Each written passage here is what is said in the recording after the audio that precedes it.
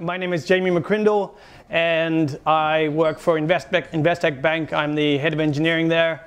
I enjoy JavaScript and TypeScript, and I quite like async iterators. Who here has used async iterators or generators in Anger? Okay, so I hope it's not too boring for you guys. For everyone else, let me tell you a little bit about async iterators, why you'd want to use them. So why async generators? A little bit about async iterators, which is the mechanism that lies under async generators.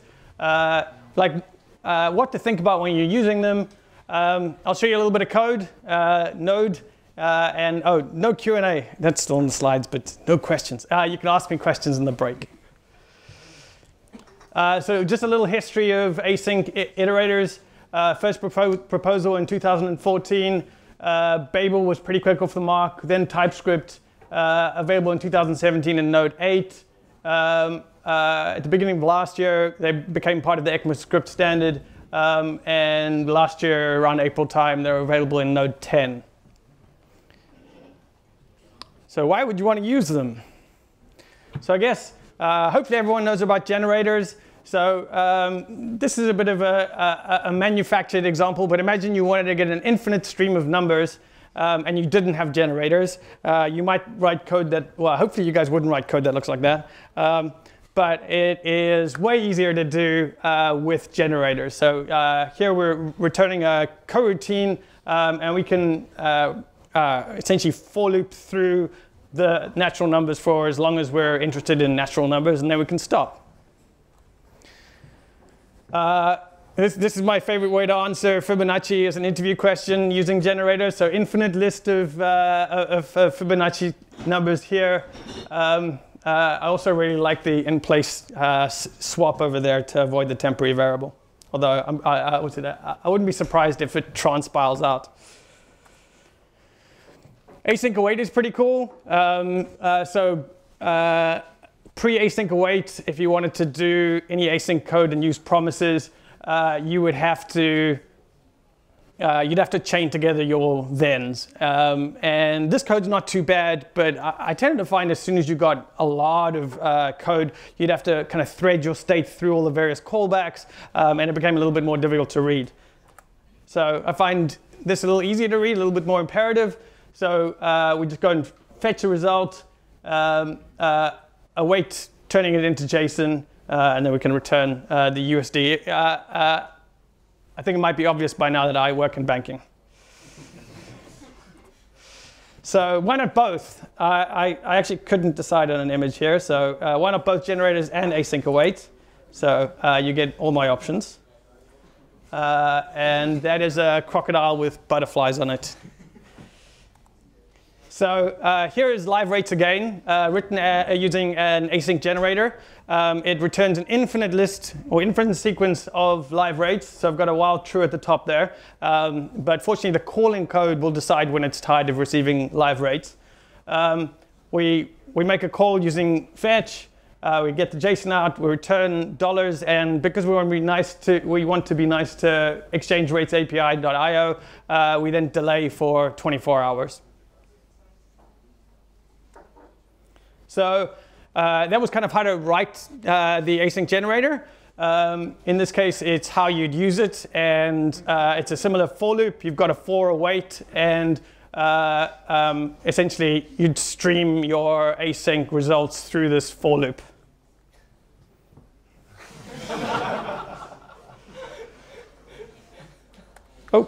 Oh yeah. So this was going to be my original example, not banking related. I don't know if anyone knows what a sleep sort is, but it's a cunning way to sort where essentially if you've got a stream of numbers and you multiply them by some constant waiting time, then as they come in, they'll come back in an order. And that's how you'd write a sleep sort using async iterators.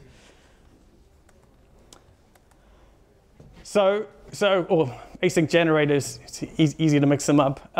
So there is an underlying mechanism behind async generators, and that's this Async Iterators interface over here. I won't spend too long on it, but essentially it's very similar to how you'd implement an iterator. And there's certain cases where using the for-await syntax won't quite work for you, and you'll need to use the underlying async iterator interface. So this is interval as an async iterator. If anybody's used Rx, it's got a method called interval, and all that does is returns a value after, or a continuous stream of values, in fact, after with a fixed delay, right? So we have the fixed delay in milliseconds right at the top.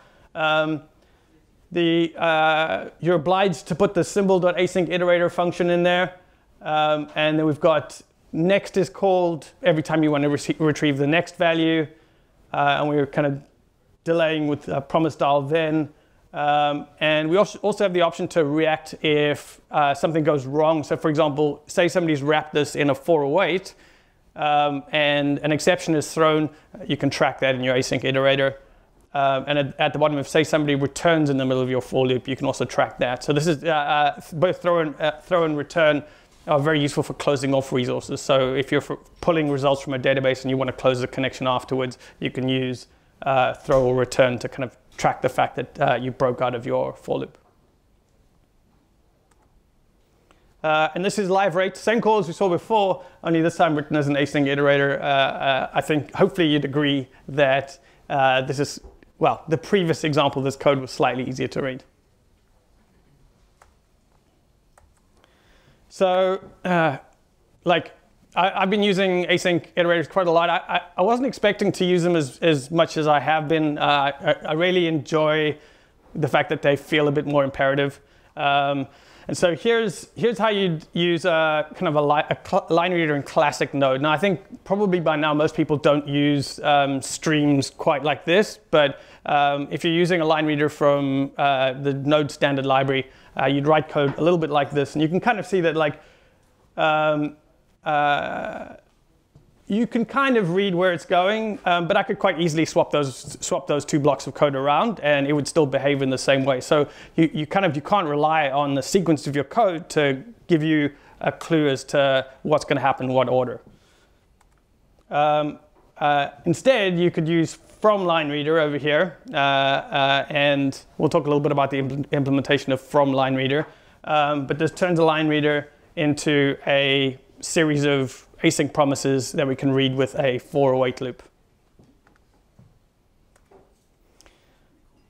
So interestingly enough, like the code for this seems really simple. Actually, I'm not going to jump to the next slide yet, but there's a whole bunch of things with just pure async iterators that make them slightly hard to use in this case. And essentially, the problem is when you turn that series of events into an async stream, your consumption model changes a little bit, right? So say for example, you have a delay while consuming. So say we had that delay for like a day that we saw in the example before. Unless we've got something in from line reader to slow the underlying line reader down, you could run out of memory because it could consume all of the lines before it processes the next line. And you also have to deal with a case where, for example, you start to try and read a line, but your underlying file hasn't opened yet or your network connection hasn't been made.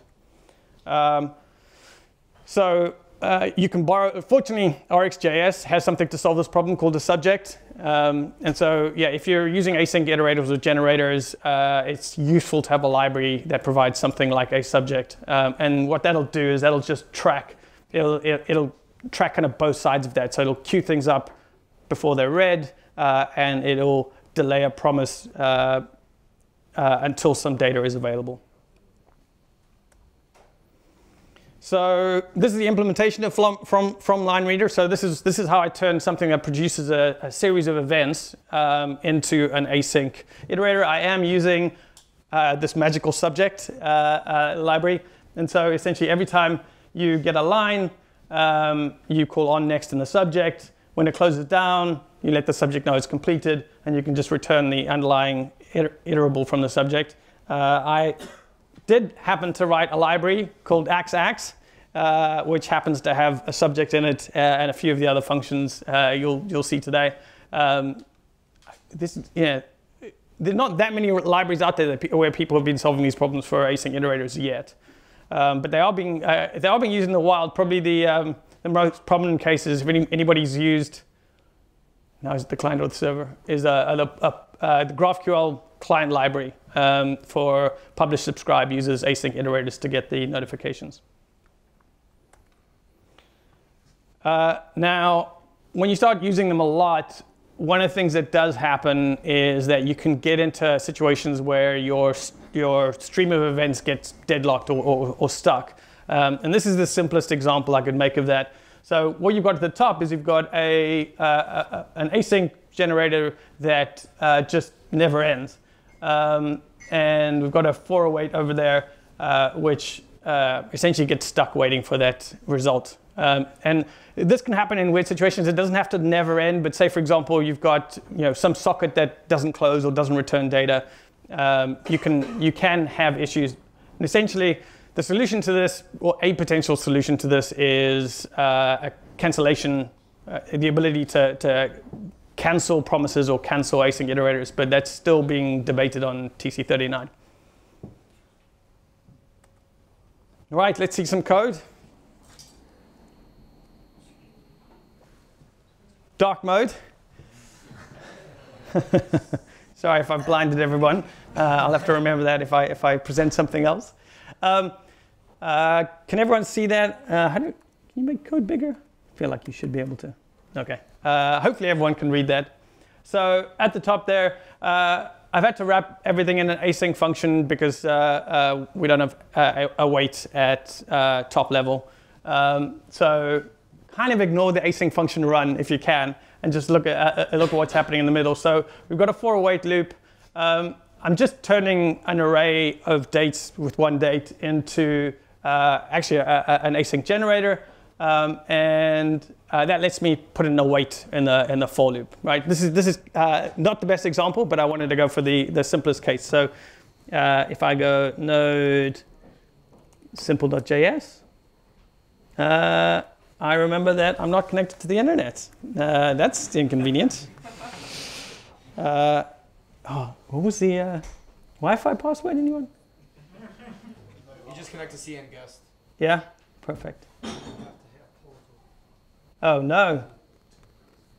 All right. Given my VPN also has to wake up, I might avoid running the code, and I'll just show you the code. Right. So believe me when I say that. Yikes. When I make this call, it will go away to exchange rates IO and go and get me the pound-dollar exchange rate.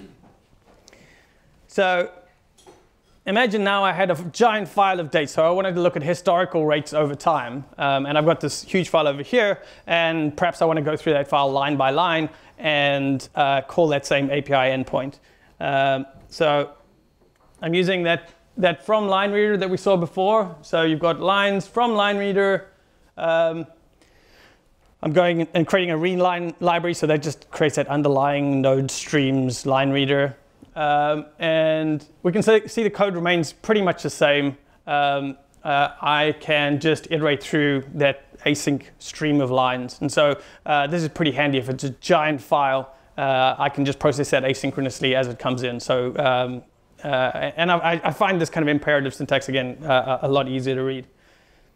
And then finally, I don't know if anybody's done this. I needed to do this before, but sometimes you may want to call some URL endpoint in parallel, but you don't want to hit it too hard. So perhaps you want to only hit it with 2 concurrent threads. So we've got this concurrent map over here. So same code again, only this time I've put a concurrent map in the middle of it. All that does is returns an async generator where it will run that mapping function kind of concurrently. So I have right over here said that I want a concurrency level of 2, but I could say, I'd like 10 to run in parallel. It'll then call that API asynchronously in parallel, or concurrently at least, with 10 of them concurrently, and return the same data. Although don't do this to exchange rates API.io because you probably blow them up after a while.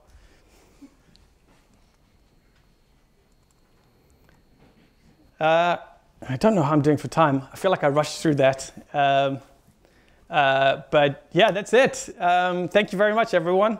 I hope that was interesting.